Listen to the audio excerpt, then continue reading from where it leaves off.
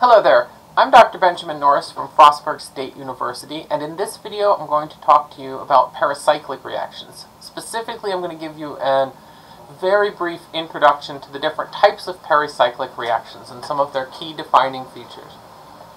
Pericyclic reactions are a class of reactions that have two defining features. One, their mechanisms are concerted, so they have concerted mechanisms, and two, they have cyclic transition states. And these are the two features that all pericyclic reactions have in common. There are different classes of pericyclic reactions depending on the pattern of bond forming and bond breaking and how many reactants are involved. One of the big classes of pericyclic reactions are cycloaddition reactions. These are reactions between two compounds, and the example I've given here is one of the most common, a diene and a single alkene.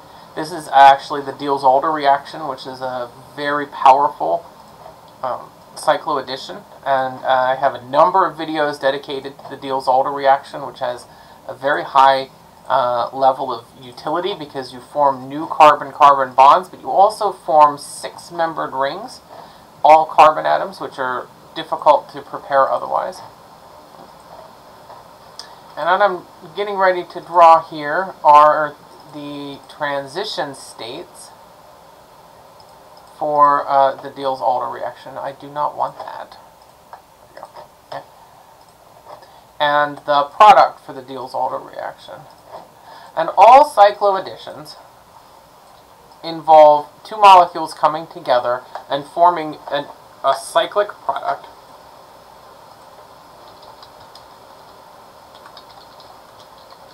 And in all cycloadditions, there is a net conversion of pi bonds to sigma bonds. Okay.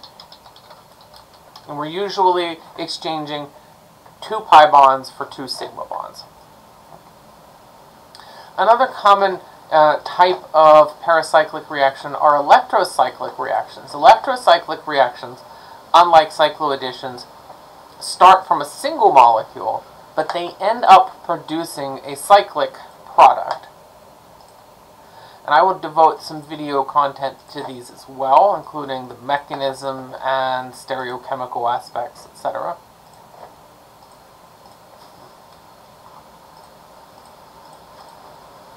And in these transition states that I am drawing, the dashed lines represent partially formed and partially broken bonds.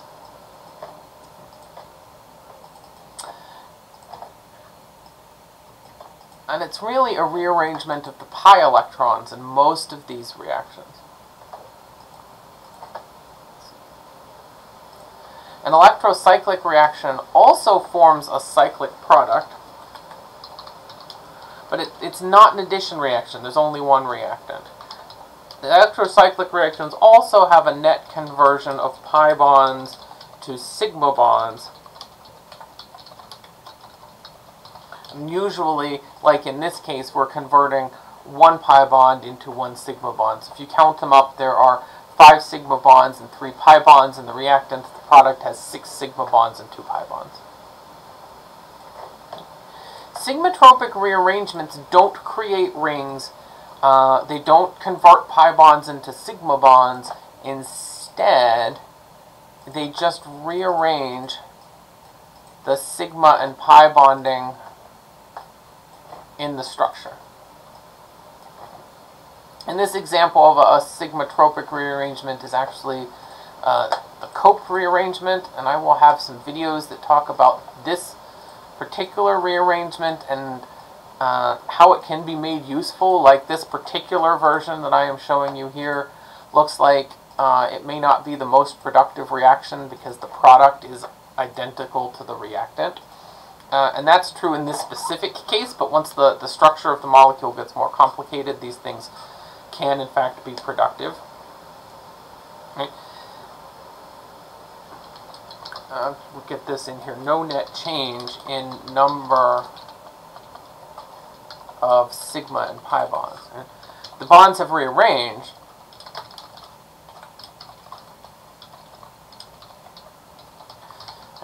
And so I have sigma bonds where I didn't have bonds before. I have pi bonds where I didn't have pi bonds before. If there's no net change in number. And then the final kind of reaction in the sigmatropic world is a group transfer reaction. And a reaction that is kind of like this group transfer reaction is the hydroboration reaction that you may have already learned about. This reaction is a pericyclic reaction. It has a cyclic transition state. All of the bond forming and bond breaking happens at the same time. It is concerted.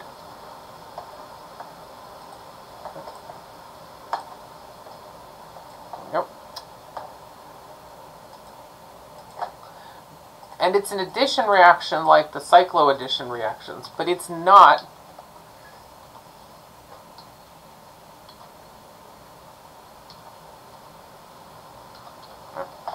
I don't want boromine in there, boron, thank you. But it's not a cycloaddition reaction. So these kind of reactions are addition reactions with pericyclic mechanisms. But unlike the cycloaddition, product is not cyclic. And there usually is a net conversion of sigma bonds to pi bonds. And we're usually converting one here. So there is a net conversion of one pi bond to one sigma bond in this structure. Another similar kind of group transfer reaction is this. Well, no, this is not a group transfer reaction. It's different. I apologize. There is one final kind of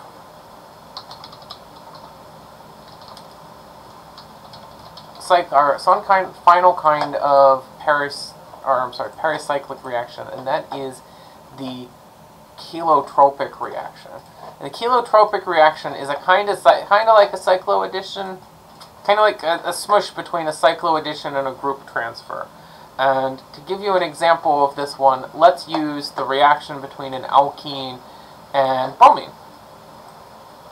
We already know that this is a reaction that produces these cyclic three-membered ring bromonium ions. So it's like a cycloaddition, but the mechanism is considerably more complicated. Let me finish drawing it. Let me finish drawing the transition state. This is partially broken, partially formed, partially formed. Hide that implicit hydrogen because it's not there yet. Make some of these bonds a little bit longer so that we can see them. And so it has a cyclic transition state. It has, it's concerted, everything's happening at once, but we're making three-membered rings, right? Or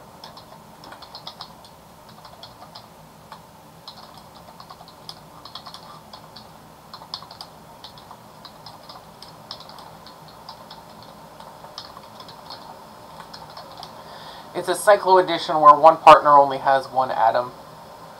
And it may have aspects of group transfer so that it looks like things are being transferred from one to the other. So, this ends my very quick introduction to pericyclic reactions. I have a whole video series on the Diels-Alder reaction, which is a most common cycloaddition. I will also have videos that talk about other kinds of cycloadditions that you may encounter. I will have two videos, I think, or several videos each on the electrocyclic and sigmatropic reactions, and then one video on some of these other types of pericyclic reactions, group transfers, and chelotropic reactions that you might have seen. Thank you for watching.